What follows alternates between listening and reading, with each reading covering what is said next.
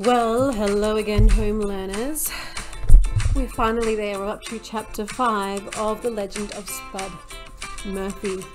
You might remember in the last chapter, the boys said, do you think that Mrs. Murphy would let us bring them home?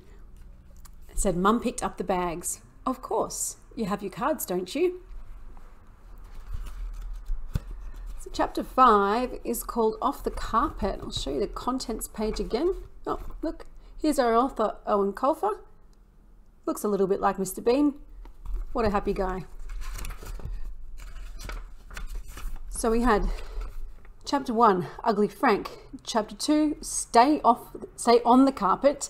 Chapter 3, The Test. Chapter 4, A Good Book. And chapter 5, Off the Carpet, which is on page 55. How about that?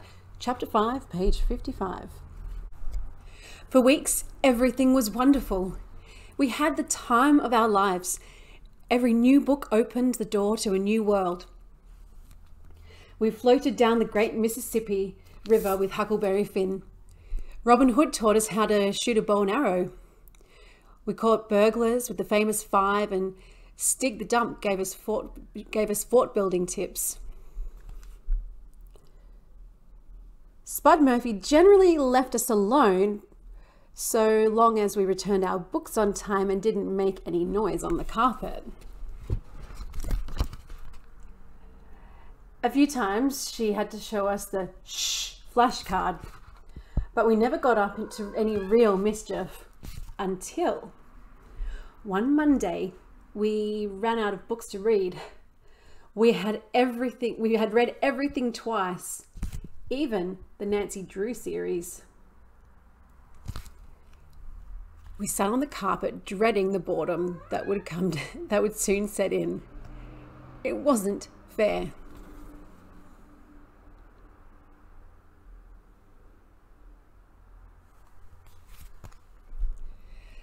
Marty was so bored that he started licking his forearm again, even though the Barbie stamp was long gone. He stopped licking to complain. "What are we going to do?" he moaned.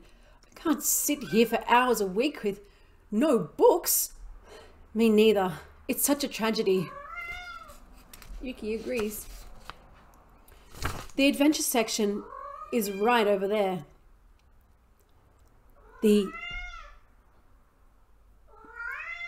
I'm going to pause the video and go and deal with this cat. Hang on a second. Coco's looking at me like, why did you ever bring her home? I'll be back in a moment, guys.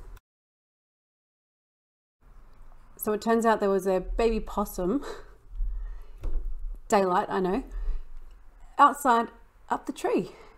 Just coming to check things out. That's what Yuki was meowing at just before. So I'm just giving her a snack inside to take her mind off things and hopefully leave us alone for a while.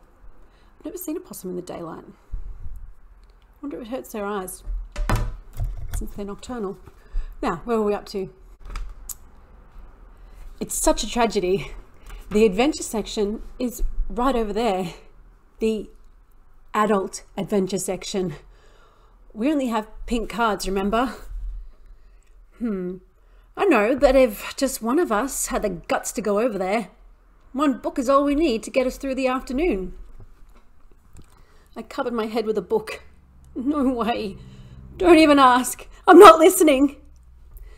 Marty crawled over to me. "Oh, come on. I can't go. Spud has got her eye on me." "But what about the Spud gun?" Marty pinched my cheek. "You're the cute one. If Spud catches you, she'll probably give you a lolly." "No, Marty, no," I whispered in case Spud heard. "I'll let you breathe the air in my bedroom," said Marty. "No, I'll let you hang around with me and the boys." "I don't want to hang around with you." "I'll tell you where your action man's buried." I gasped. "Action man is buried?"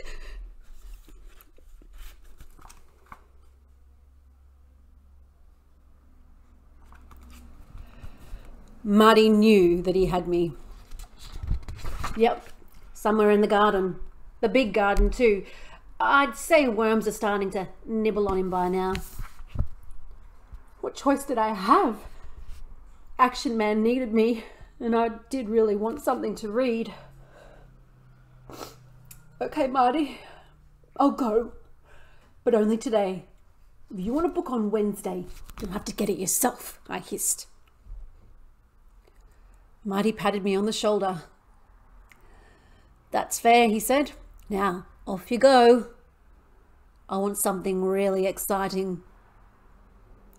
I put one foot off the carpet and onto the wooden floor.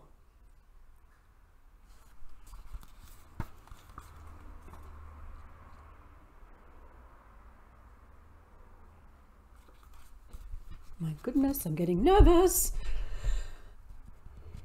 It creaked like a bat squealing.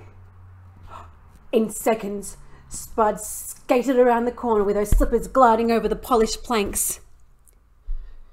Shh, said her card. Sorry, I whispered.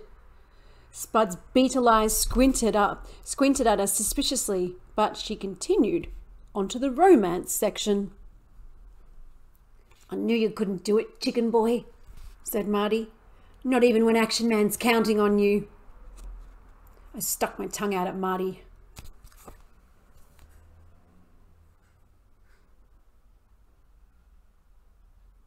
It's Spud gliding across the floor in those slippers. No wonder the floor's so shiny at the library.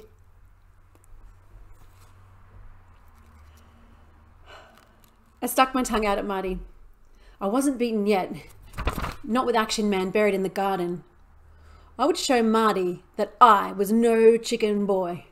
I stripped off my shoes and socks and tried again. With utmost care, I lowered my big toe onto the boards like a mouse testing a mousetrap. No creak, just beautiful silence. This could work. There were no adults in this end of the library, so I only had Spud to worry about.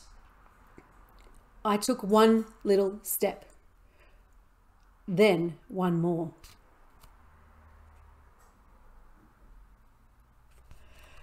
I'm actually going to do chapter 5 in 2 sections, everybody, so it's not such a big video to upload and I can get it up sooner.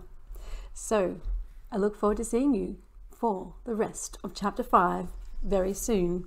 Have a lovely day. Bye.